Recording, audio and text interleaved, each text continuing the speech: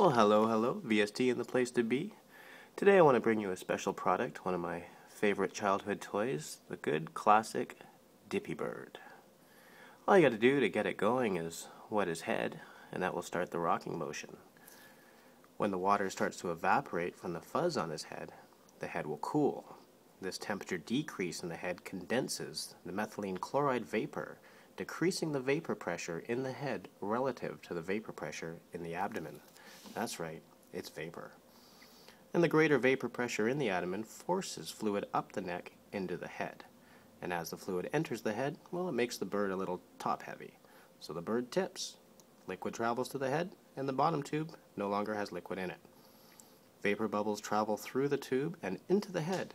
Liquid drains from the head, displaced by the bubbles, and the fluid drains back to the abdomen, making the bird bottom-heavy, so the bird tips back up.